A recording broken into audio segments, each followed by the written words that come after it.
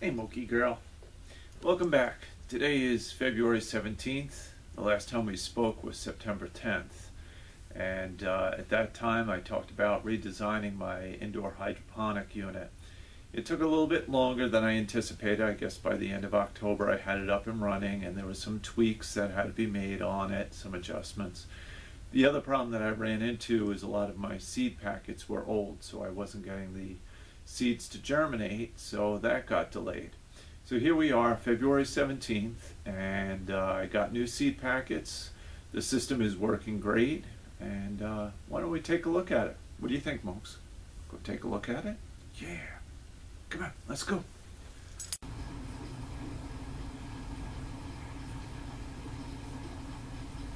Alright, so here we are with my newly designed hydroponic system.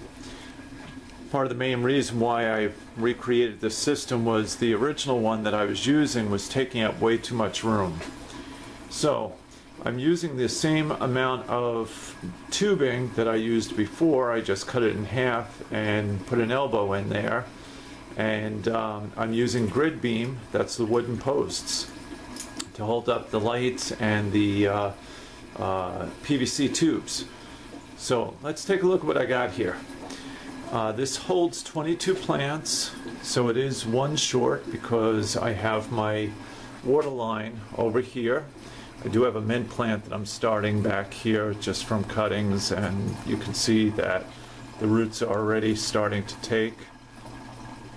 There we go. So that will be an outdoor plant in a small container because they have a tendency to grow really wild like weeds.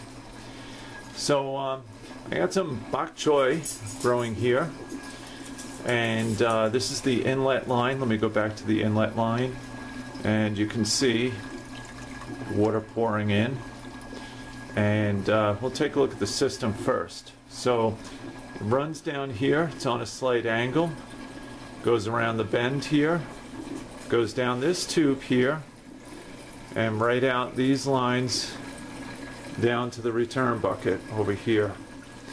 And my inlet line is right back here, and that just goes right on back over to where the water comes in, over to here. This one I have a control valve on because it's a little bit lower, so gravity allows that one to have more water. Being that that tube on the lower level has more water, I take my starters that don't have much in the way of roots, and the water level is a little higher, and I have them starting off, and you can see here how they're doing.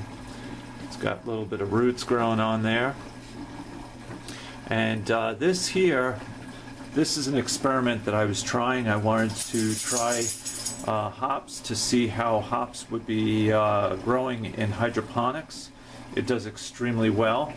The next experiment that I tried was propagating a cutting off one of the hops plants. This is the propagation. As you can see, it's done really well. Amazing white roots. And what I've also done with this system, I had a problem with the old system where algae would grow where there were openings in the tubes, so if there was no plant here, I would have algae growing in. So what I do now is I take one of the net pots and I fill it with hydrotone, the clay balls, and just fill it up so that it blocks the sunlight. And right now I actually don't have any that I can show you right now because the entire system is filled with plants. So you can see this is really an amazing system. I have strawberry plants in here. These are ever blooming, and if I use a brush, I use the Sonic Care toothbrush, an old one, and if I rub this I will get strawberries. I've already had several of them through the holidays, and the idea was to try to get a few of these growing so that come this spring at least I would have one or two of them that I could plant back outside in a container. And I think I've got 3 or 4 of them that are growing right now. And here's my lettuce plants. These are about a month old. You can see how well the roots are growing on there. They're nice and white, healthy. This system runs all day, and then at night it shuts down the lights and everything. This again is another hops plant that was grown from seed. Another strawberry over here. This is the other hops plant that was propagated. And the problem with the hops that I realized afterwards, I didn't know because I didn't have enough experience with them, is that when I got the seeds, I have no idea whether it's a male or a female plant. The majority of the seeds are male. So what I wanted to try was propagating, so this way if I did wind up getting a female plant, I could propagate it and get all female plants. This is another hops plant that was grown from seed, and they can go into a hydroponic system right outside. I have some bok choy growing over here. This is my bok choy. Needs a little more light, but that's all right.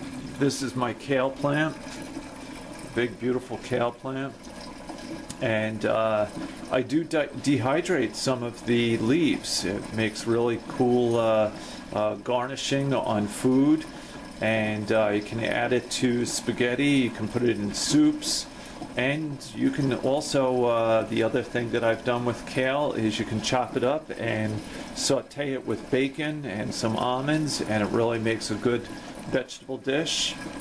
The other thing that I did is, as I mentioned earlier, I was having problems getting my seeds to germinate. So what I started doing is, rather than wasting my neti pots, I would use this method, which really seems to be working very nicely. And with one hand, let me see how I can do it here. What I do is I take a plastic container cover. Let's see if I can do this. Bear with me a second here. There we go. So I take a plastic food container cover and I wet a paper towel and I lay my seeds on here. And there's one or two that are just starting to germinate. Let's see if I can zoom in. This one right here is beginning to germinate. And you can kind of see a little bit of white right around there. So this method works out nice. You just have to very, very carefully lift the seedlings off the paper towel and put it into a neti pot, which then I move down here, and you can see I have, under this light, I have several lettuce plants growing, and I have an entire tray of lettuce plants growing over here. They all started off the same way that I showed you with the paper towel, which works out really nice.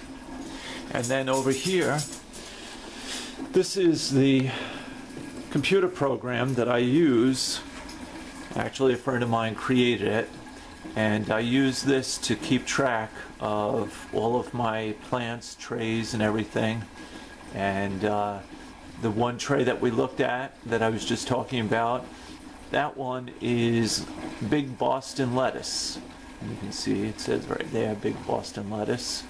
And works really well. It really helps me out as far as knowing where the plants are, what they are, and moving them through the system, harvesting them. So the whole setup is working. Hey Mokes, say hello. Say hello. There you go. Good girl. So this whole system seems to be working out really nice. It is February. It is time to be looking to grow your vegetable seeds, start germinating them, getting them ready. Which reminds me, I do have a canning tomato seed pack that I put together. They are all heirloom seeds, or heirloom, I should say, tomatoes. And it's 4 different varieties that I put together that are superb for canning, if you're doing any type of canning or dehydrating or anything like that. So listen, if you guys have any questions, you want to contact me, reach me at hydrofarming@sedonacreations.com. And if you're interested in finding out more about the tomato seed pack that I have, email me, let me know. All right? And have a great day. Thanks for watching. Take it easy now.